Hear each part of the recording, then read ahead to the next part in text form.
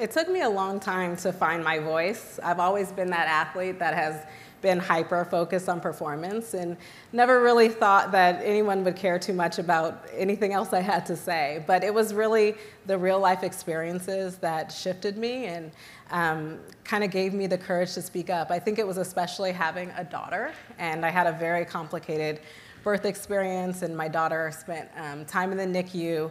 And I think it was just looking at her and thinking, you know, if I don't take on this fight, it's going to be left to her generation. And I felt like I couldn't do that. And you've participated in the White House's first ever Women Maternal Health Summit. You've testified before Congress.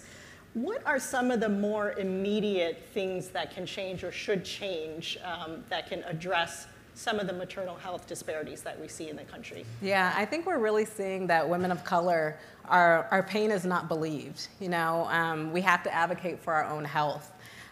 So much implicit bias in the medical field, and we really have to change that, and we have to listen and believe women.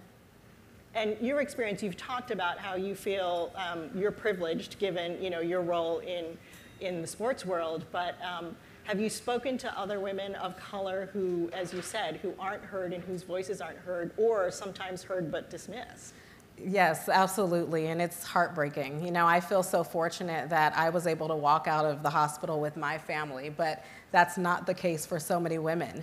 And, you know, you feel alone when you're going through the situation, and connecting with so many different women who had so many different experiences really just made me want to bring awareness to the topic. And I think what's especially heartbreaking but also hopeful is so many of these complications and deaths are preventable. So we absolutely can do better, and we need to.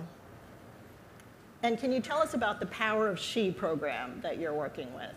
Yeah, so when I did come back to competing with my daughter, I found that it was really difficult to be able to travel the world with a newborn, and things just weren't set up to be able to do that. I remember competing at World Championships. My daughter was 8 months old, and on the national team, I was given a roommate. And so I was grateful that I had the resources to be able to bring support and help, but I thought about all the women trying to compete at the top level who aren't able to do that. And so we created a fund just to support women who still believe their best performances are after they become a mother, and just to come alongside of them so that they can still achieve.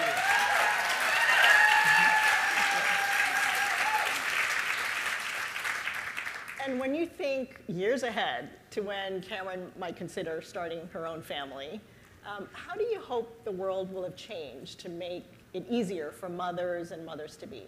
Yeah, I hope that she doesn't have to think twice about it. I hope that she's not scared to tell her boss, her employer, that she's pregnant, that it's a beautiful time, a beautiful experience for her. For me, it was terrifying. It was isolating. It was a time that should have been celebrated. It was really dark. And so I hope that her experience is everything but